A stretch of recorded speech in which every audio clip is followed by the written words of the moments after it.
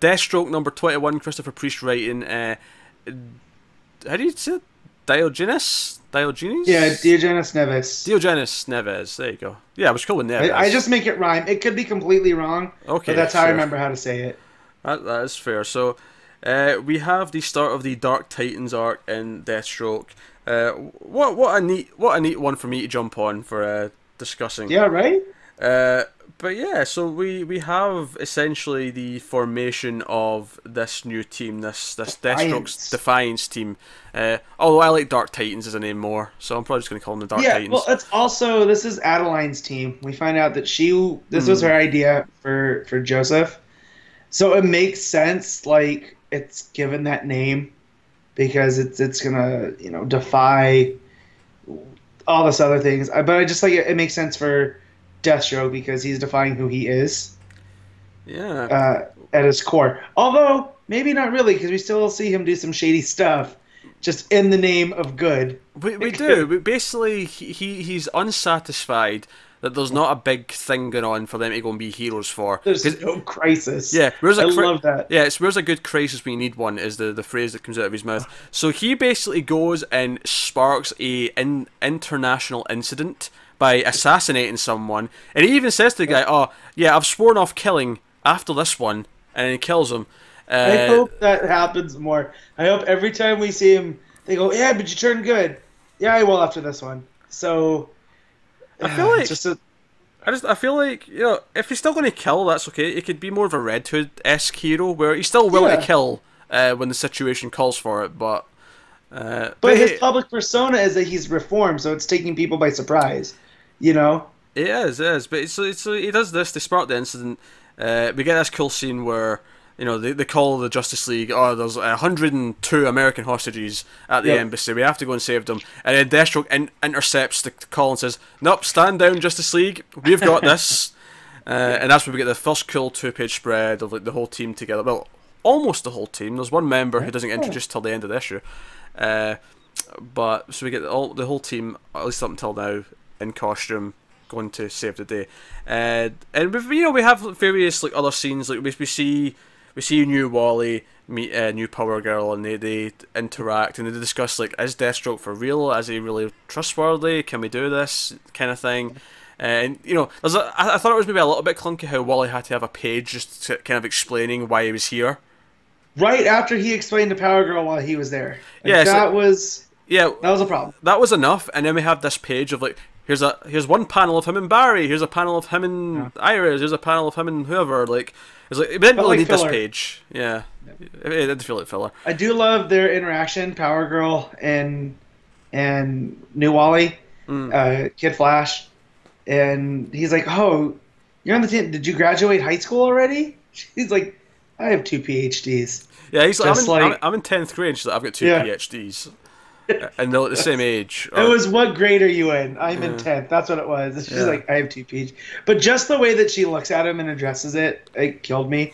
And also how they're both, because I didn't read Teen Titans when she was on the team. So she's still sore that she wasn't asked to be part of this new one by Damian. This was New 52 Teen Titans. Like, it's not a surprise that neither of us read that. No, but I like that she's still a little bit sore. She wasn't asked to be on that, but now she has this purpose, and I like these two bouncing off each other because they both are kind of products of the New 52 that aren't necessary, but you can do cool stuff with, like here in Deathstroke and even Flash, because we have Ginger Wally back. We don't really need New Wally. I think it's interesting you point that out. I actually kind of like that idea that they're both kind of rejects in this weird way because they both came out of an era that no one likes.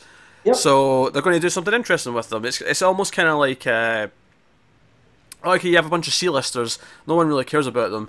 And I'm not saying these are C-listers, I mean they kind of are, but you have a bunch of C-listers, what do you do with them to make them interesting? Oh, you put them in a team. Make it a new team who are trying to prove themselves together. And Secret Six. That's what launched Secret Six, and then Catman became people's favorite character, Even on TV, Legends of Tomorrow. That's a group of C and D listers, but somehow you make them a team, and then all of a sudden it feels like, oh, okay, this is their own thing. This can be something. Definitely. And you go with that. Also, Joseph's on the team because he just wants to try and stay close to Slade to investigate him to see if he killed his fiancée. I like that because that was my biggest problem coming forth, that we had this whole wedding thing and then we never got to see the wedding. And here it puts into, oh, she was murdered before the wedding could even go off. So who was it? And he has that list of who killed Eddie, and Rose is on there, and Mom's on there, and Deathstroke's on there. And I like Rose even brings that up. Yeah, well, also it's worth mentioning here that they speculate maybe it wasn't him, but it probably was him.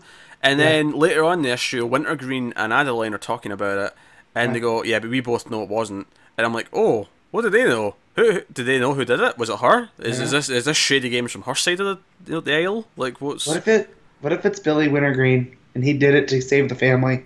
Well, this is the thing. Like, Wintergreen at the end, like, he seems to be agreeing to like backstab Slade, which feels really against his character, given everything we've seen from him. And that's when they introduce the final member of the team that they're bringing onto it, who's Tara, which makes me question: did Judas' contract happen in this timeline? I don't know. I guess it didn't. Yeah, but then what was the whole point of the Lazarus contract? Like, I guess I'm confused. Because that was the whole point.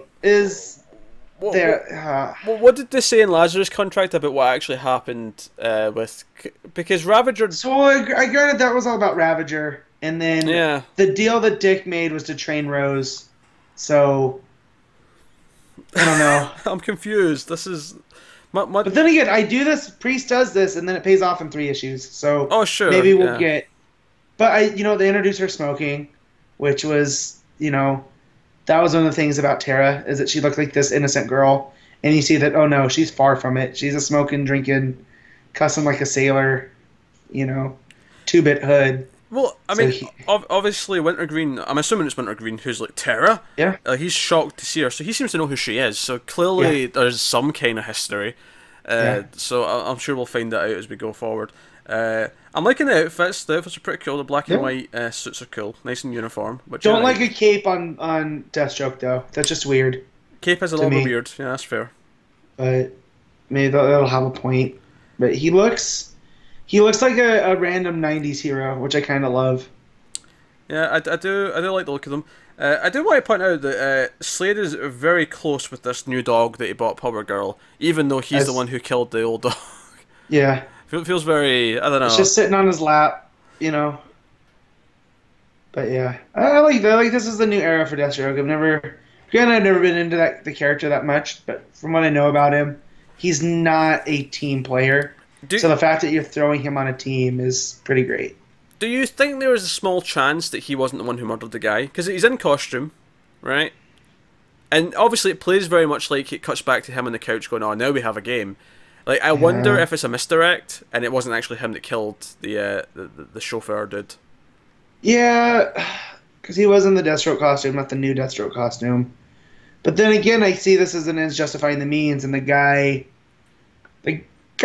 was, a drug dealer type, It's the way I'm just looking at the pages now. It's the way it happens, and then it cuts to the next page, and he's already sitting on the couch watching the news story, and I'm like, I read that as being him, but I'm thinking, that could be a misdirect. It could actually be someone else. Like, it could be someone. That was the whole point of the Chicago issue, was someone was pretending to be him. Yeah.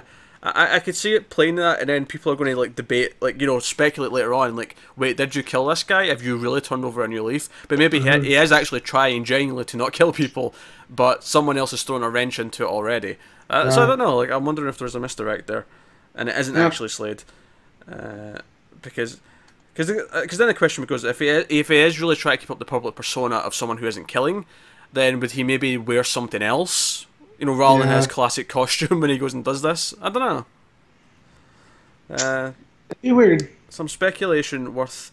So, is Wintergreen playing against the rest of the team? Is he going to actually backstab Slade? Or is he actually working for Slade and there's some weird double cross, triple cross thing going on that we can't perceive yet because Priest is playing the long game and it's almost impossible?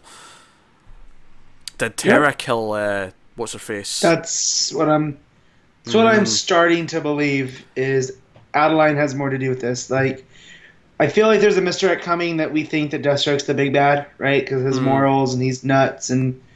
But what if it's Adeline and she's just as bad? and that's why they were always And kind of hey, meant for each other. what if they really set this team up as a long-term thing by having them come together because they end up realizing that Deathstroke's being framed for something, and they all work together to stop Terra and Adeline.